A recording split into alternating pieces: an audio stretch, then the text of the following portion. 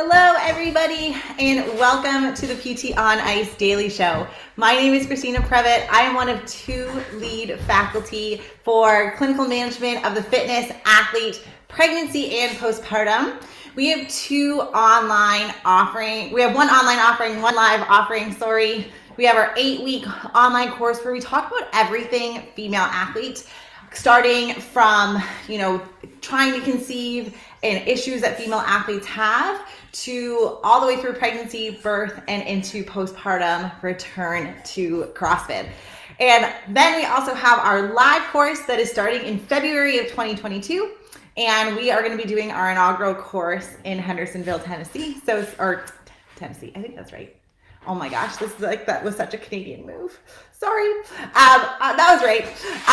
Today we're going to be talking about something that's come up a lot and is probably on the more embarrassing side to talk about, but is actually pretty common, and that is queefing during handstand push-ups. So what is a queef first? Queef is a release of air through the vaginal opening.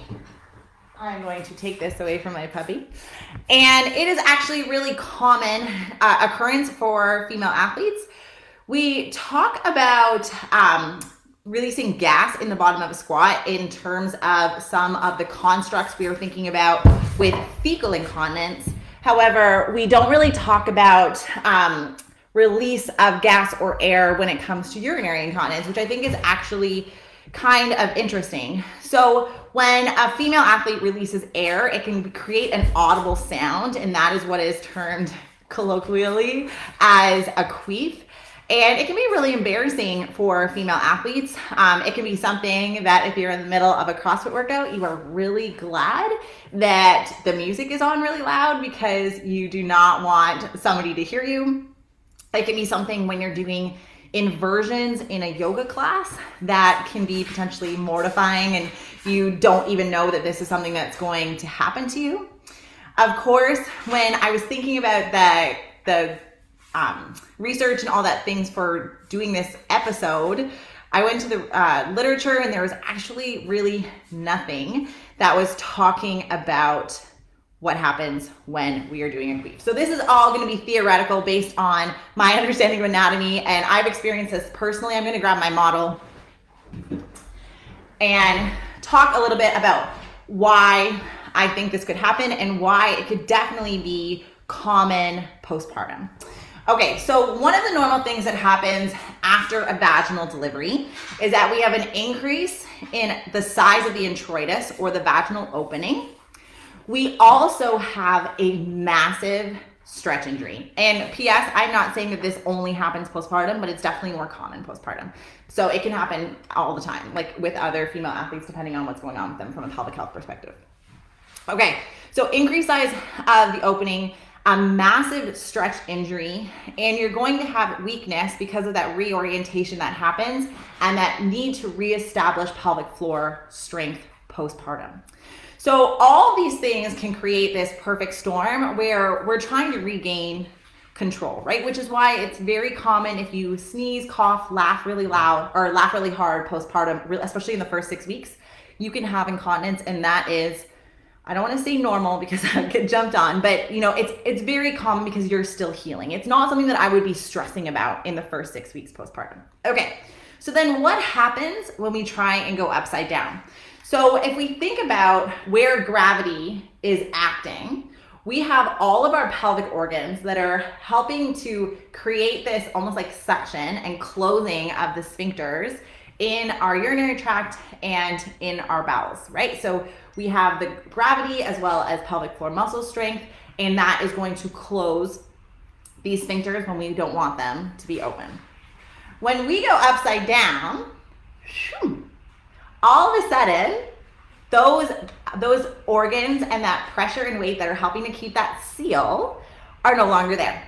So now we go from a gravity dependent to a gravity independent kind of, and that changes some of the way that our pelvic floor is functioning. We don't have a ton of research on this. This is my theory. So because of that, there can be a slight opening or gapping that wouldn't cause incontinence because you're not having that downward pressure, but it could cause air to come into that vaginal opening and kind of sit here.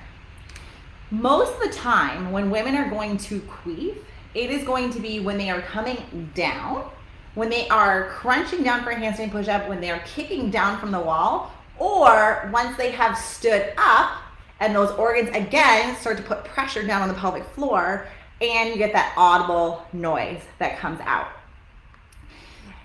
Where you can also experience this more commonly is for individuals who have a prolapse. There's potentially pockets with some of the shifting of the vaginal walls that can create more likelihood that this is going to happen, or a bigger air bubble, or for individuals who are still working on pelvic floor muscle strengthening.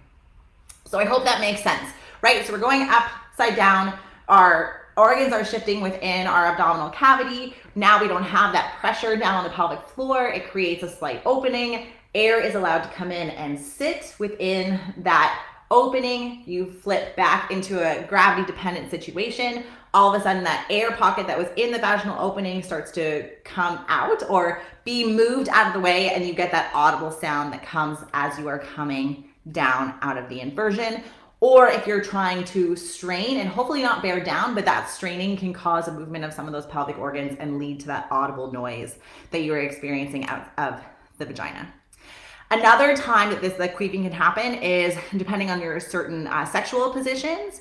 Again, that air bubble can come in and you can have that audible sound, especially early postpartum. It might be more likely to occur, not saying that it won't occur if you're nulliparous or if you're further away from having had a child or you've had a belly birth. Okay, so we kind of have an understanding of why this might happen. Now, what are we going to do about it? So there are a couple of ways that we can try and work on keeping that air out of the vaginal canal so that it can improve the incidence or reduce the incidence of having a queef happen.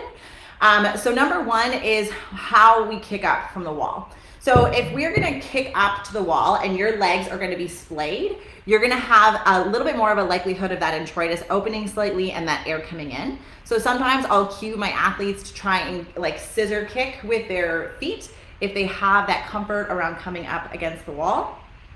That is going to be number one, a strategy to use. Number two is going to be to prime the pelvic floor, or try and perform not a max contraction, but a Kegel as you are kicking up. So what that can do is it can prime the pelvic floor to keep that sphincter closed and prevent air pockets from coming in. So that's number one. That's number two. Number three is if you see a pelvic PT and they can help you with pelvic floor muscle strengthening, because sometimes that's a coordination or weakness injury. It's why we see it more often early postpartum or when people are experiencing other pelvic health issues. So that could be another thing, is to try and look at your coordination of your pelvic floor. Because again, going inverted isn't necessarily something that's overly common. So we're gonna have to train that position.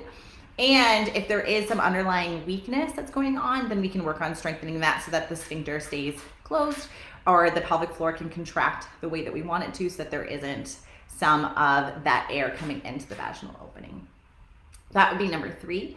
And number four, this is kind of not a what to do about it, but we need to sometimes bring this up as clinicians, because this would be in the people feel like this is TMI camp, or the I never want to talk about this happening to me because I'm so mortified camp, or Christina, I can't believe you're coming on a podcast and talking about this because I never want to talk about this camp. And so sometimes we need to ask if you're experiencing any of these symptoms, because it is something that can improve with training and with rehab. It is something that doesn't have to be normal. We don't want to, especially in these types of gymnastics movements, if you are worried that you're going to make audible sounds out of an area that you don't want to be making audible sounds from, you actually might be hesitating coming up into that inverted position. And that's not what we want to be doing with these gymnastic skills, because as soon as we lose that cage, as soon as we lose that locked out arms because we're so worried about other things. Thank you, Lindsay. I don't have any boundaries, I guess, when it comes to this type of stuff. TMI doesn't exist for me in pelvic health. But if you lose that cage because you're so worried that you're going to be making sounds and the people beside you are going to be hearing you, you're probably not thinking about, oh, I need to lock up into the right position. I need to prime my core. I need everything to be strong. And that's when injuries can happen, right? We always talk about this in the pelvic health space. We talk about this when it comes to leaking under barbells. I do not want you to be thinking about doing a Kegel when you're doing a max clean. I want you to be thinking about all the other points of performance that are going to keep your injury rate risk low and keep you pushing as much weight as possible against the barbell. Love it. Lindsay's telling me to go crush those boundaries. There's no such thing as TMI, and I totally agree. Okay, so kind of let's recap this, bring this around full circle. Escaping of air through the vaginal opening is termed a queef. It can happen a lot in yoga with inversions, in CrossFit with handstand push-ups and other gymnastics-based movements. It often is a result of either a stretch injury from a vaginal birth, an air pocket coming in because of maybe a pre-existing prolapse, or a weakness issue of the pelvic floor. When we go inverted, our organs in our abdominal cavity shift, and that gives a chance for air to get into the vaginal opening. When we come back down from the handstand, that air releases and you get this audible sound that's termed a queef. It is often very embarrassing for people to be talking about. So as a clinician, you might have to ask if there are anything like that happens. I've actually polled random clinicians who do CrossFit and asked them about this. They think that I'm maybe a little bit weird because I'm asking it, but I wanted to see if this trend was fairly consistent across other people's practices, and it is. How are we going to fix it as clinicians? We're going to work on priming the pelvic floor before. We're going to work on trying not to splay our legs out in terms of our form with our handstand push-up. We are going to tell our athletes that it's absolutely going to be okay. And 4, we're going to refer to pelvic PT so that we can make sure that there is no underlying weakness or coordination issues that we can clean up, and then it can significantly help with these symptoms. If you are early postpartum and you are experiencing this, I have experienced this myself. Thank goodness I was in my garage, and that made me go, I wonder if this is really common, because I have heard it before. People have asked me about it before, and now I'm experiencing it myself. Just know that your body is still healing from a massive stretch injury. There was an entire body that was in your vaginal canal if you were delivering from a baby vaginally. That is going to have to reestablish. So if you were 5 weeks postpartum, 6 weeks postpartum, and you're trying to invert and you're feeling that happen, your body is still healing. And you might actually not need rehab, you just need time. And so please don't stress. If this is something that is really bothering you, reach out to me and we can have a chat about it. But just know that this is something that can happen. It is not something to be embarrassed about. I totally understand. I wouldn't want to be passing gas in the bottom of the squat or in an inverted position. That is absolutely okay, but we can talk about it and it can be helped. And this is not something that you just have to live with. All right, if you want to cross all the boundaries and learn all about the TMI, you can jump into our CMFA Pregnancy and Postpartum. Our next cohort starts early 2022 in January. If you want to talk about all these things in person, come check us out live. We are in Hendersonville for our first cohort in February. We just added dates for Denver and Greenville, South Carolina, so check those dates out. If you have any other questions about this, let me know. Otherwise, have a wonderful Monday, everyone. Hopefully we broke down the barriers and you're like ready to go on your Monday, and we'll keep chatting soon. Have a great day, everyone.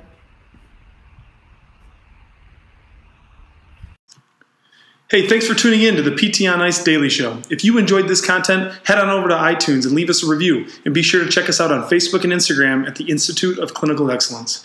If you're interested in getting plugged into more ICE content on a weekly basis while earning CEUs from home, check out our virtual ICE online mentorship program at ptonice.com. While you're there, sign up for our Hump Day Hustling newsletter for a free email every Wednesday morning with our top 5 research articles and social media posts that we think are worth reading. Head over to ptonice.com and scroll to the bottom of the page to sign up.